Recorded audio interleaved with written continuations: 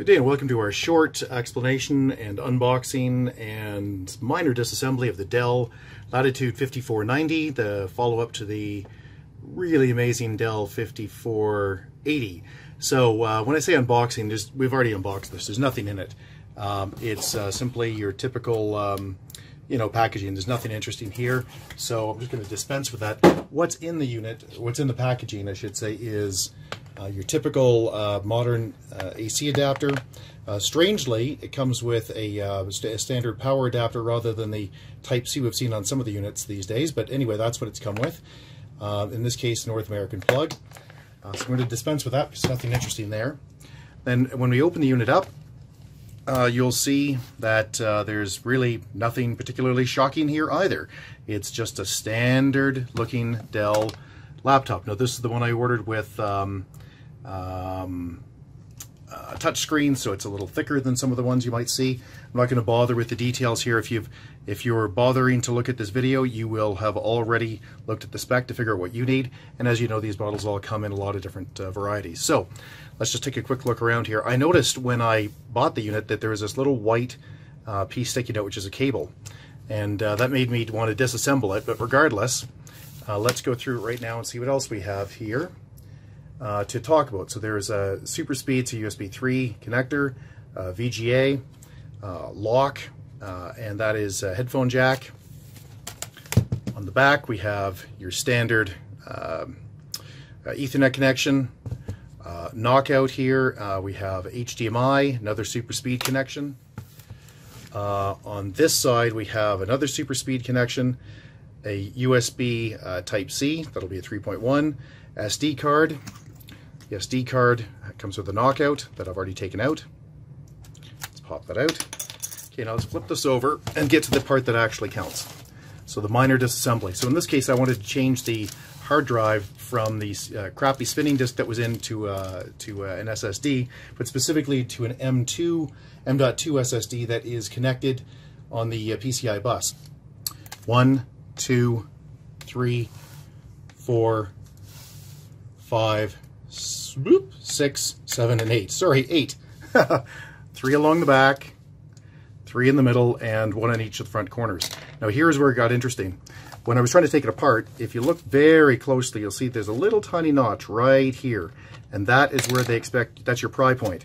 So I have the proper tools to get into this type of equipment, but I want to show how to get into it without it. So I was using just a standard card, just a credit card.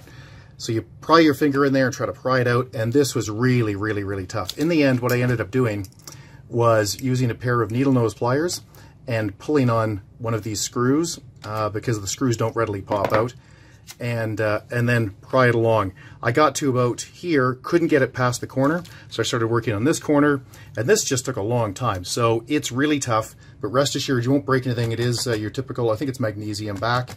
So it's very strong, very lightweight, but very strong. You're not going to break anything. Anyway, so I started working on it from this side, and I was more successful. I started working on the top corner here. So let's just pry this off. There we go. So I've got all the screws off. As I said, the screws don't readily pop out. So what we have here are the vents. On the back of this, I believe again it's magnesium. Nothing particularly interesting, so we're not going to focus on it. I'm just going to move that away. Now what's inside is interesting. So this has typical battery. It has, in my case I ordered it with a single DIMM, dual inline memory module. There's a second slot here for a second chunk of memory. That's so I can expand in the future. Now the disappointing part is that in the 5480 there was an M.2 slot right here. And that M.2 slot let me use Intel rapid storage technology, Intel RST, to combine a small SSD, a 60 gig SSD, with the crappy spinning disk. And then I was able to get very, very high performance out of 2 terabyte spinning disks. The bottom line is that's gone. If you try to order them online, from Dell, or you call them, they'll tell you they don't exist anymore. That function has been removed, which I'm quite disappointed about. But it's what it is. So next then, what I want to do is remove the crappy spinning disk. So I have pulled out the 4 screws that were here. They're just normal screws, nothing exciting. And pop this off. just falls out, nothing really useful here. Now there is one M2 connector, and that M2 connector is right there. And that means I can pop it. I can still pop in an M.2 disk, solid state disk, and run off this. I believe will connect to the PCI bus, and I believe at that point I will be very happy. So the difficulty I have now is this little connector. You can see there's a space to screw in a little clip to hold the back end of this M2 chip. Doesn't ship with the unit. So I'm getting a hold of our Dell rep to see, where can I source that from?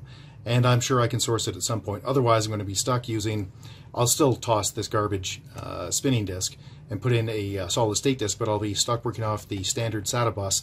I'd much rather work off the radically faster PCI Express bus, which is where this M2 connector, I believe, goes. Beyond that, we've got speakers at the front. You've got your BIOS battery. This is your CPU. On CPU fan, you always want to make sure that's clean. And I think that's really all we really care about in here. You can see that there's space for an MWAN connector at the back here. And this is the wireless that I've chosen, the wireless card that I've chosen. I can see the antennas coming off here. They'll go up into the screen. And yeah, I think that's about it. If you have any questions, please get a hold of us at www.urtech.ca. Thank you. Bye-bye.